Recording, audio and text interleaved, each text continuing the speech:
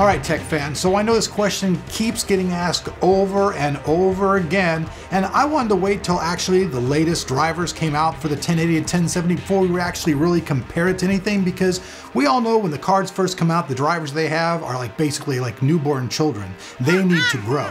And since this is a brand new chipset and everything from NVIDIA, with new drivers, you're just going to see the 1070 and 1080. They're just going to keep getting a little faster.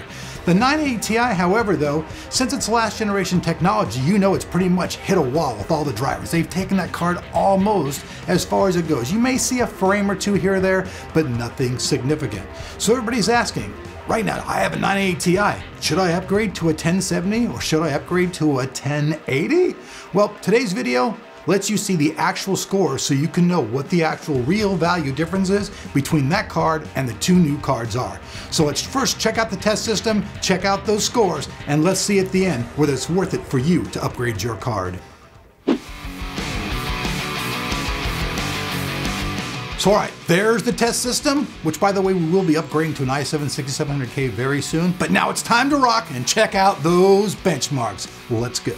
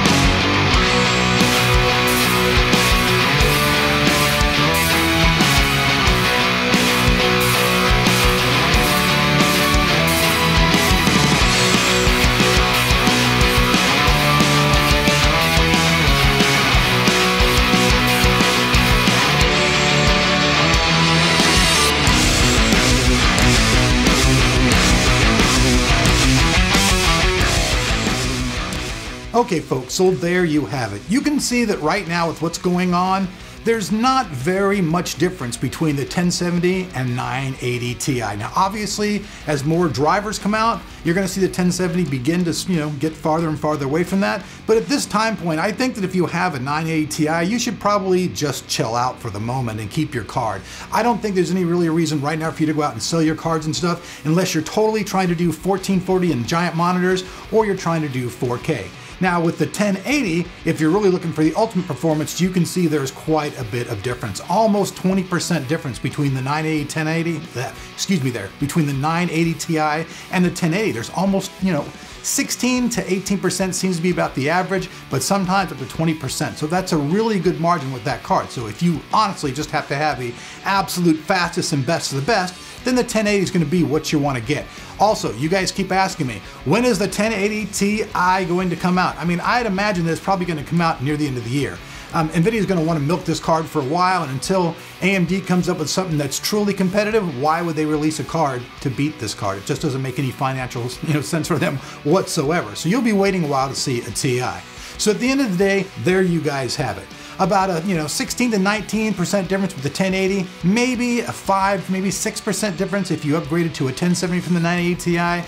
But hey, 980 Ti is still kicking ass. The only thing is though, like I said, it's hit a wall pretty much as far as drivers go, and there may be a few little instances out here where the drivers update a game per se here and there, But at the end of the day, obviously, if you want the fast of the fast, right now, the 1080 is still the king of the ring and possibly what you might want to upgrade if you're that type of person. So I'm Elric. More information about these cards down below.